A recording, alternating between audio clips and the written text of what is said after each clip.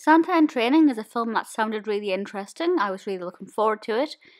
It got off to a really good start, and then after about 15 minutes or so, it rapidly went downhill. And I'm quite disappointed, and it also feels really dated. I was quite surprised to learn afterwards that it was only released in 2019. And that's not necessarily a bad thing in itself, but because it's really creative on the one hand and makes great use of editing, it also just doesn't feel like it's going to be that contemporary for very long. I think it's going to get dated very, very quickly. Which is a shame, or would be a shame if the film was good. So, as I said, released in 2019, this is directed by Christian Vogeler and written by Yamil Piedra.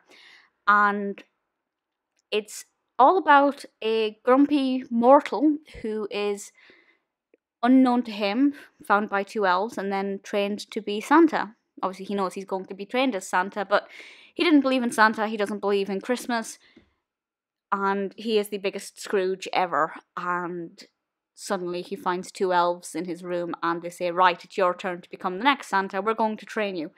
I thought that sounded really interesting, because I assumed it would be kind of taking him to the North Pole, showing him the ropes, showing him, the sleigh and how the reindeer magic works and how the presents are made, and I thought it would be a really lovely look at the North Pole and seeing things from Santa's perspective. He started doing assault courses in some kind of neon strobe lighty room. It was abysmal. So the training aspect of it, first of all, was just really dull. And not what I expected, not what I hoped for.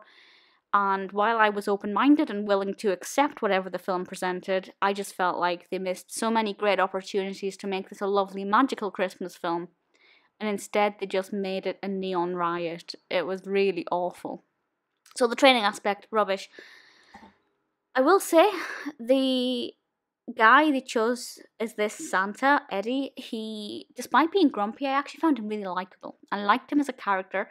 I thought he was well acted, and credit where credit is due for the film. I did like him. I enjoyed his performance. I think his reactions were, for the most part, believable. I guess it's kind of hard to judge how somebody would react when two magical elves appear before them, but I did like his performance. I will not deny that. The other thing, or the next thing that really bugged me, are the two elves. We have two elves, Slippy and Dippy. And to begin with, I thought they'd be quite fun, but actually they're exceptionally irritating. Now, I don't think this is in fact, I know it's not the performances. The acting is fine. And I have no complaints about the way the characters are acted. I hate the way they are written. Dippy is a very energetic, full of life and positivity character. And this can be done really well. For example, I watched, shortly after this film, which I've also reviewed, a film called Santa Girl. And Michaela Witt plays a very happy-go-lucky, energetic elf in that, and she does it perfectly. But I think the way Dippy is written is that she's irritating and hard to be around. She's too excitable, and I do not like that. Slippy is written to be a very aggressive elf, very demanding, kind of like an army sergeant forcing Eddie to step up to the plate.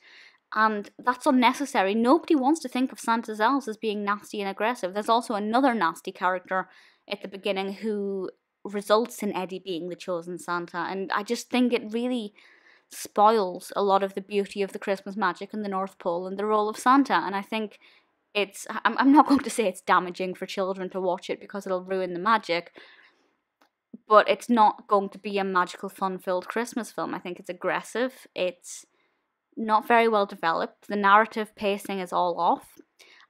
There is some fun imagery in this. For example, we have, near the beginning, Santa gets a cup of, I assume, hot cocoa, but instead of there being real steam from it, we have little cartoon steam rising from it. And whenever Dippy and Slippy use their magic canes, we have cartoon effects on the screen. The film incorporates clips from other TV shows and films, namely Christmas TV shows and films, and I thought that was, well, I didn't really understand why it was doing that. I didn't feel it was necessary. It doesn't really incorporate the Christmas magic. Not all of the themes, the clips were Christmassy, so I felt like it was pointless for this film, but it was engaging for the narrative. So that I thought was interesting. But other than that, I just thought it was totally really poorly written, developed.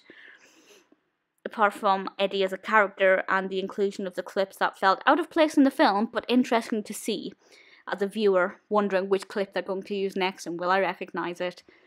This film has nothing going for it. It is a massive disappointment. It could have been amazing.